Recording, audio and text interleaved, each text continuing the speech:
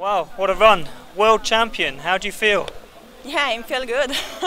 Yeah, it's good for me after a gold medal in Olympic Games because it's not really easy to make another one big race like today.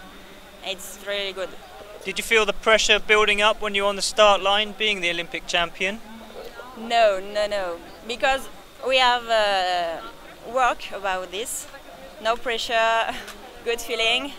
And it was the same for World Championships. It's a French 1-2. What do you put that down to? I mean, how comes you guys are so good? Yeah, it's really good.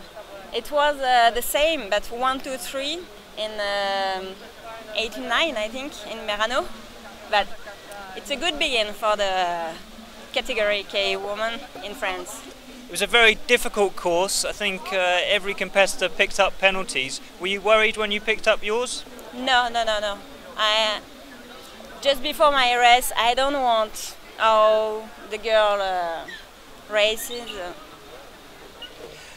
Most importantly, how are you going to celebrate? This medal tonight, I think, and all season. Yeah, first number one at the beginning of this race, and number one al final. Yeah, it's good. Congratulations, and we look forward to seeing you on the podium. Thank you very much.